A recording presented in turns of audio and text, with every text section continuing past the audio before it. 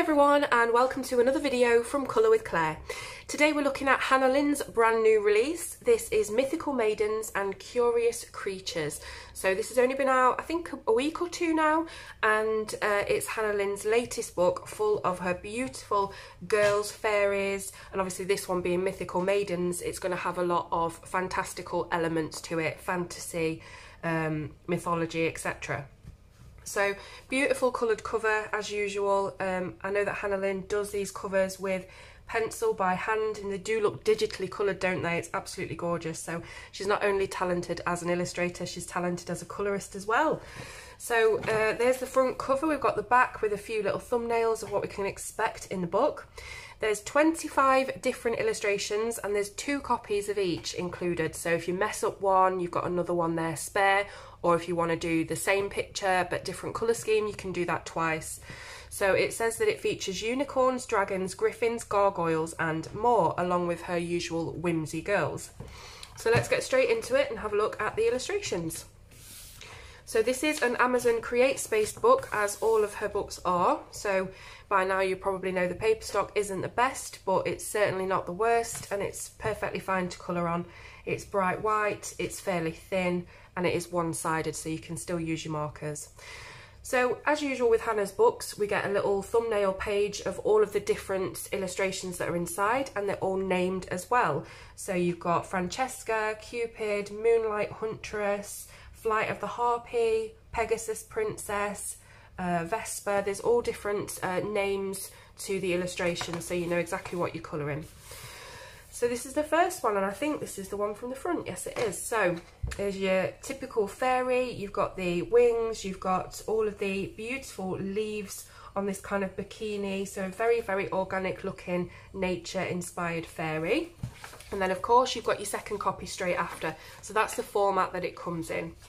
This is a beautiful full page illustration with a mermaid and her unicorn friend or familiar. You can see that they're in the water. There's a waterfall. This is an absolutely beautiful scene. I can imagine it coloured with really exotic, bright colours. So that's that one. I'll just flip past the duplicate. Here we've got a cute little dragon. It looks almost like a baby dragon, and obviously the whimsy girl is riding on top of that. It's even got a little club on the end of his tail. Very, very sweet, and there's some dragons in the background as well. Very simple background, this one, just clouds in the sky. So some of these illustrations are more complex than others. There's a bit of a variation. So this looks a bit like the hippogriff from Harry Potter, doesn't it? Buckbeak. I'm not sure if that's what it is or if it's just a griffin. Probably, I don't know. But you've got the little fairy whimsy girl to go with her. I'm guessing that this is a griffin inspired whimsy girl because they both have the same wings. So it's almost like the animal version of the human sort of thing. Like with the mermaid, you've got the unicorn as her friend or her pet. And you've got that here as well. This is a centaur. So again, Harry Potter, we all know centaurs. Well, that's the first time I'd heard of them in Harry Potter anyway. So we've got a lady centaur here. She's got her spear. Beautiful. I love this hair. It's almost like Princess Jasmine from Aladdin hair, isn't it? With the whole flowing thing going on. And the background, again, quite simple, just trees and fields. This one is an Oriental inspired illustration. You can see we've got what looks like a fox here, and beautiful costume on this lady. It's almost like a kimono type thing with a wrap around, and she's got that what do they call that? It's like an umbrella, but it's a parasol, something like that. So yeah, again, you've got the kind of Chinese inspired buildings in the background. This one is just a close-up of a little fairy, beautiful wings, sitting on a tree. I don't want to dive too much into descriptions because I know that I've had a few comments from people saying that I just go on and on, so I'm going to try and keep it short and sweet. So obviously we've got a mermaid here sitting upon a rock under the water. This one is my absolute favourite, I think, from the book. I didn't do this one because it kind of intimidated me a little bit. There was a lot of detail going on, so I wanted to pick something that was a little bit simpler for my first one. But I do adore this illustration. I love the hair, how it's got the flowers wrapped around it. I love the fact that her pregnant tummy is the earth. You know, this is a Mother Nature scene. I love the fact that her dress is waterfall and the background is beautiful with the trees and the water and the mountains and the sun rays and everything. Absolutely love that illustration. So we've got a Pegasus going on, we've got a rainbow in the background, she's riding the Pegasus, there's a castle down here, very kind of girly, fantasy. I can imagine a lot of pinks and purples on this one. Now we go to something completely different. This is a vampire, so you can see the two little teeth sticking out, the little fangs. We've got loads of dripping wax candles and this kind of gothic looking window structure behind her here. This looks like it's the Cupid illustration that I mentioned earlier, and I love how the clouds have little hearts hanging off them, and I really like the little bow ribbons that are wrapped around the legs as well. This is, I'm guessing, a wolf because we've got the full moon in the background, so kind of like a werewolf girl. Again, another really, really good one. I love that. But I love anything to do with kind of creepiness and horror.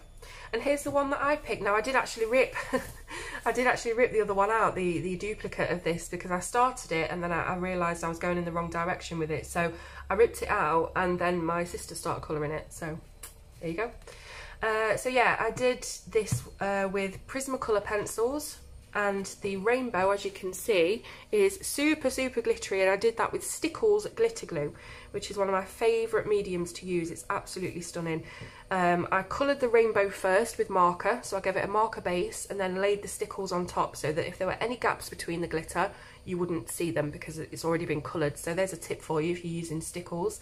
And I did actually do this rainbow, or I dedicate this page with this glittery rainbow to Pride Month, which is this month, celebrating the LGBTQ+ community. Feel very strongly about that. So this is my Pride illustration to support that month. But as you can see, it's mostly an Irish themed page, but it's got a rainbow on it, so I'm going with that. But yeah, really, really enjoyed colouring it, and really pleased with how it's turned out. And there you can see the marker. So I used alcohol marker. So this is, it's almost like a phoenix. Shall we flip back to the front of the book and have a quick look what it's called? Yeah, phoenix. So yeah, rising from the ashes, you've got the flames down here. Really, really nice illustration this. I'm loving all of the different feathers and the kind of phoenix that's built into her hair, which also looks like flames. This one is really sweet. So this is kind of like a centaur as well. This one's called Fauna. So it's the fawn with the flute. Kind of reminds me of Spyro the Dragon, if you've ever played that game. It was a game that I played growing up and I still play it today. And there was a level in Spyro that had a lot of fawns. Anyway, and then we've got a little brook or a little stream in the background and a forest. Just gorgeous. Next up, if I can get the page. This is a kind of a horse mermaid. Now I'm sure this must have a name in mythology. Oh, Seahorse Cove. Seahorse, of course. So yeah, another underwater one for you there with your sun rays poking through the surface of the water.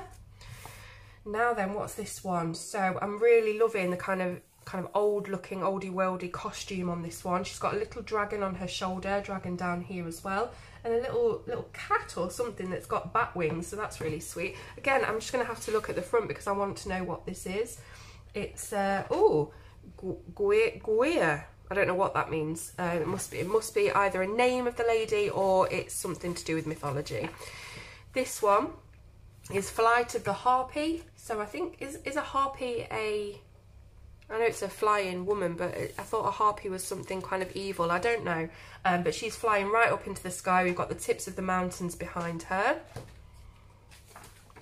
This one is the Willow Dryad, which I think isn't a dryad, excuse me, a dryad or druid, kind of a pagan thing. I don't know. But it looks very, very organic and nature-centered. You can see that she actually doesn't have legs. She has roots. So yeah, but there's a lot of intricate detail on this, lots and lots of leaves to colour.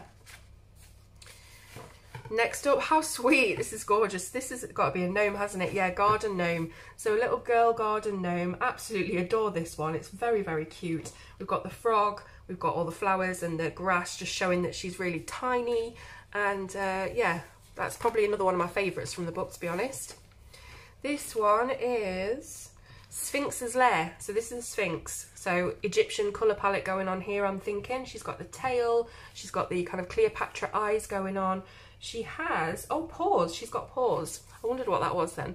And there's kind of bricks and gems and loads of coins in the background. So I thought Sphinx's kind of guard, maybe she's guarding the treasure. I don't know, I need to read up on my mythology.